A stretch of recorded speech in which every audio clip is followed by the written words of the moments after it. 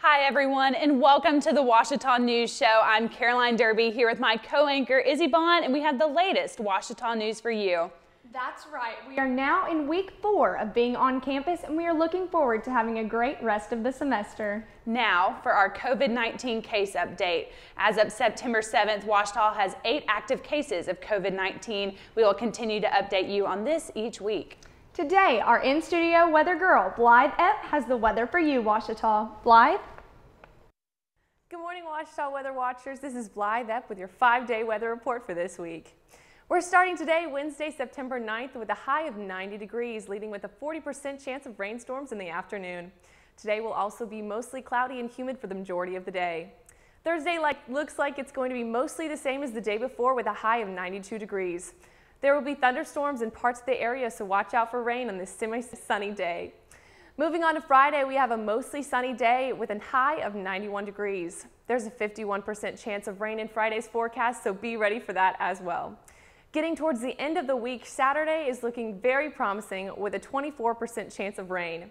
The 12th is predicted to stay mostly sunny and warm with a high of 91 degrees. Finally, we're on to Sunday, which looks like it will be a good day to go out and enjoy some of the great weather and sunshine. With that, there's a 0% chance of rain so far, and the high for Sunday will be 83 degrees. Sunday fun day, am I right? Well, that concludes your 5-day weather report for this week with predictions by AccuWeather.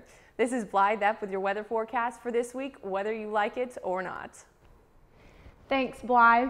Moore partnered with the English department to bring a book discussion of the book Hot Comb to Ouachita's campus. Brianna Watson has the story for you.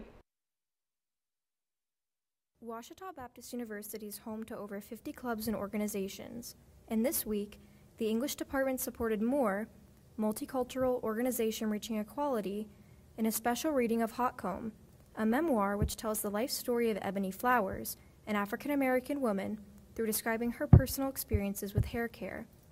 I was able to sit down with Amy Sondheim, a professor of English, Language, and Literature at Ouachita, to discuss the book and the significance of on-campus organizations like Moore.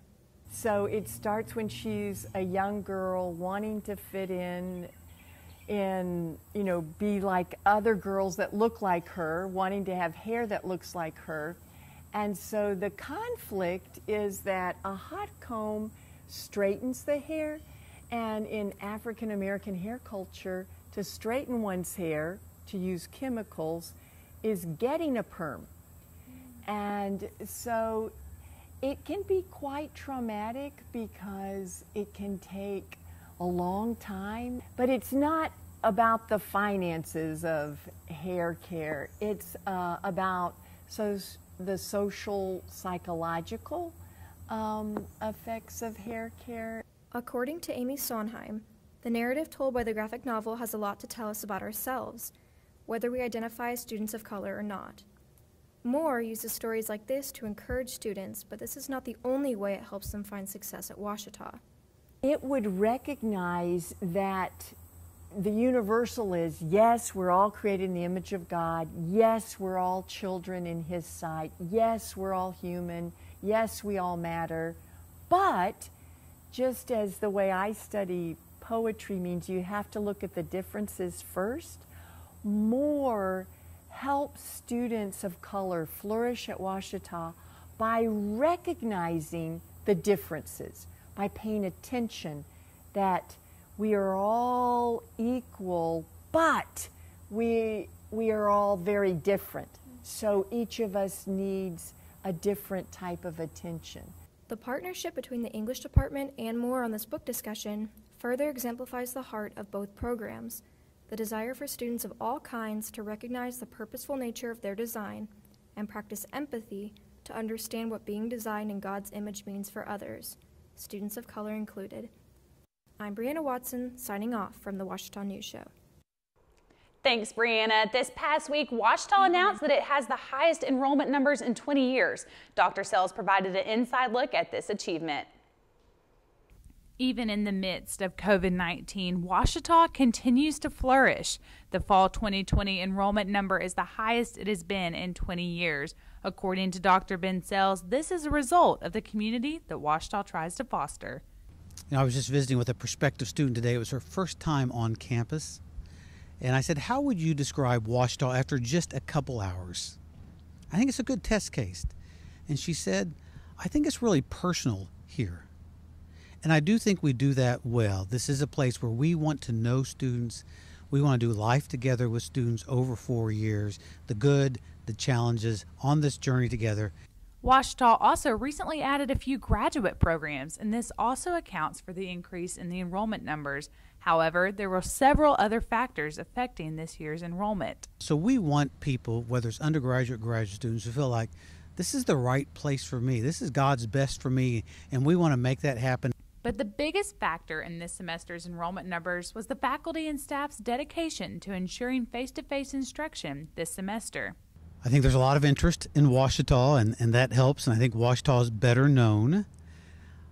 Our faculty and staff this summer worked really hard to make it possible for students to return and to do that safely. And I think we conveyed that to prospective students and current students that gave them confidence we could do this. Only 1/3 of all the universities in the country are primarily face-to-face. So I think it's interest in Ouachita, the preparation, but I also think students wanted to be here. And so let's do this together. The increase in enrollment shows how strong the Ouachita community is despite the challenges 2020 has brought. Ouachita currently has 1,704 students enrolled through on-campus instruction and graduate programs, as well as concurrent credit high school students. Since the Ouachita football season has been postponed, the band is unable to march this fall. Despite the letdown of not having football, Mr. Jim Lloyd, Director of Athletic Bands, says the band is still finding ways to have a known presence on campus.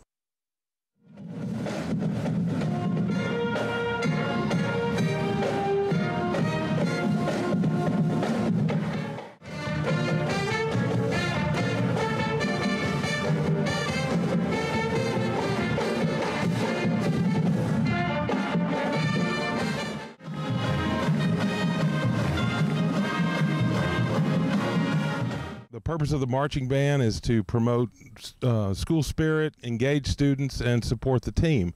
For us to be able to be a known presence on campus outside of football games, we quickly came up with an idea to provide Thursday afternoon concerts. We're doing about a 15 to 20 minute mini concert out here on the steps of Maybe.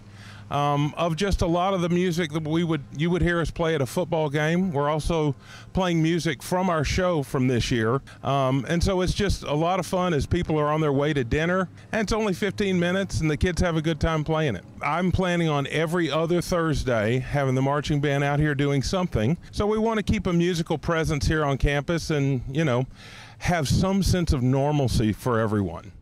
The band will continue to perform every Thursday on the steps of Maybe Fine Arts Building, and their next concert will be September 17th. The weekend is almost here, and with that comes Stew Fridays. There will be live music at Dr. Jack's this Friday at 12:15. Also, with the weekend comes Ouachita Student Life Saturday. This weekend, the Ouachita cheer team is showing Remember the Titans, Saturday night at 8 p.m. Social distancing and masks are required. Well, that's all for now, Ouachita. Be sure to follow us on Instagram at Ouachita News and at Ouachita Weather Watch. Stay safe, stay happy, and stay healthy, Tigers. We'll see you next week with more of the latest Ouachita news.